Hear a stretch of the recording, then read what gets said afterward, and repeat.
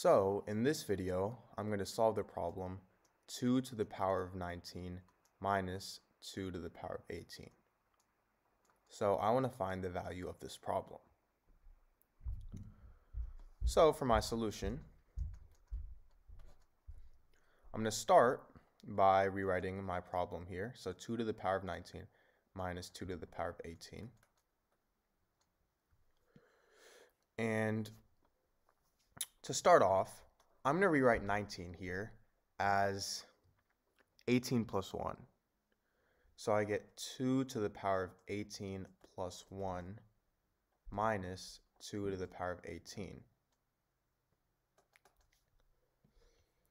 And if I have something in the form a to the power of m plus n, this is equal to a to the power of m times a to the power of n. So 2 to the power of 18 plus 1 is equal to 2 to the power of 18 times 2 to the power of 1. And now I have this minus 2 to the power of 18.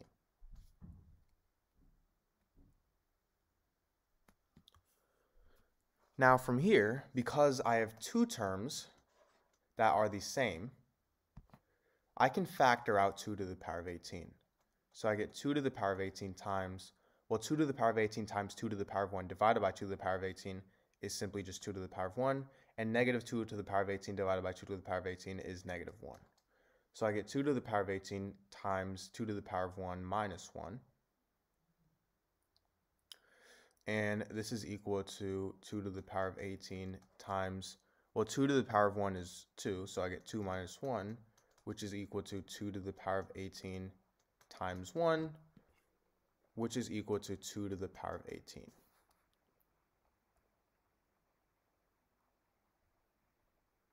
So I get 2 to the power of 18 as my answer. Now, there is actually another method of solving this problem. So going back, our original problem was 2 to the power of 19 minus 2 to the power of 18, right?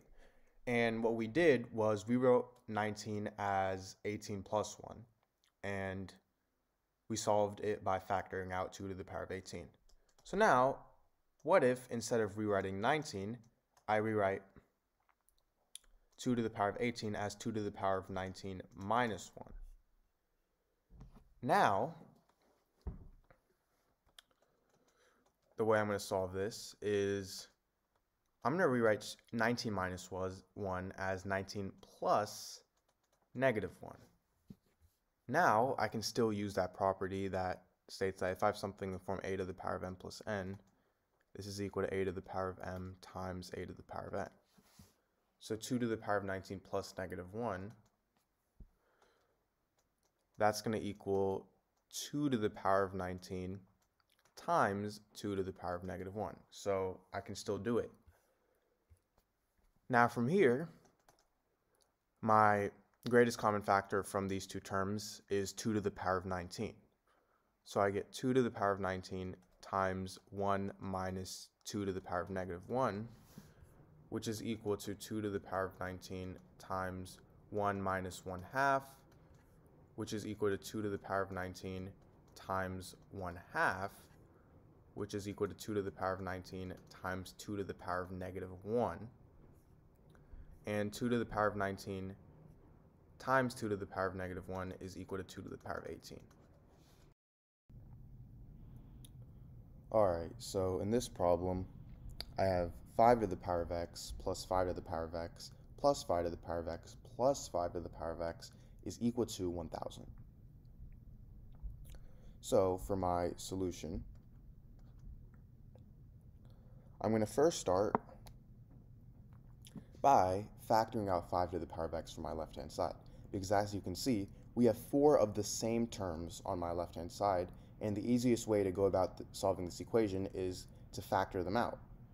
So I get 5 to the power of x times, 5 to the power of x divided by 5 to the power of x is simply 1, so I get 1 plus 1 plus 1 plus 1 is equal to 1,000.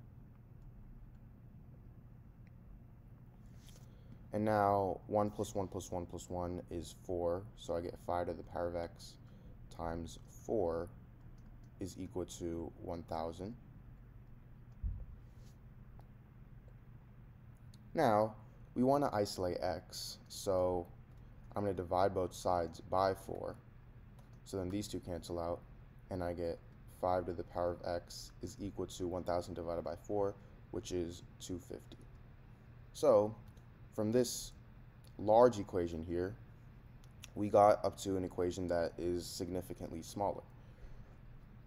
So we have 5 to the power of x equals 250, and just at first glance of this equation, we can tell that x is not going to be a whole number because we have 5 squared is 25, 5 to the power of 3 is 125, and 5 to the power of 4, this is going to be 125 times 5, which is 625. So the value of x is somewhere in between 3 and 4.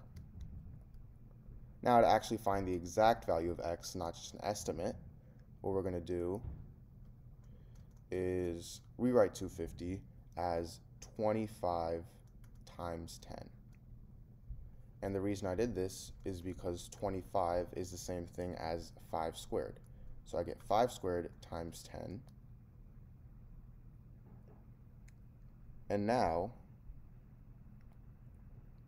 I'm going to take the log on both sides. So I get log of 5 to the power of x is equal to log of 5 squared times 10.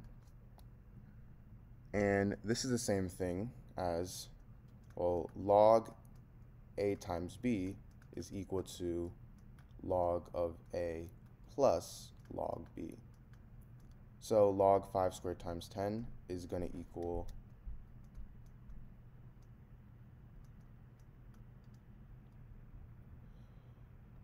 log of 5 squared plus log of 10.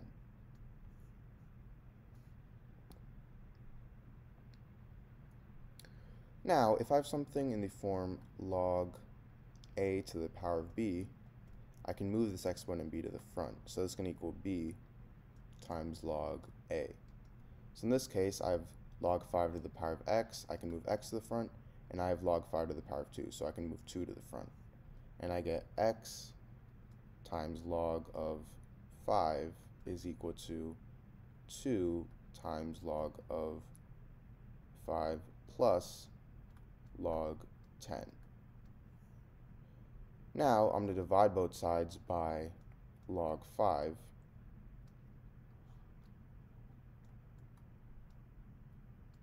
So then these two cancel out, and I get x is equal to 2 times log 5 plus log 10 over log 5. Now, if you guys already know, log 10 is equal to 1. So now I get x is equal to 2 times log 5 plus 1 over log 5. And this is the same thing as 2 times log 5 over log 5 plus 1 over log 5. Now these two log 5s cancel out, so I get x is equal to 2 plus 1 over log 5. And although this is an exceptional answer, I want the exact answer, so I'm going to find the value of log 5. And log 5 is equal to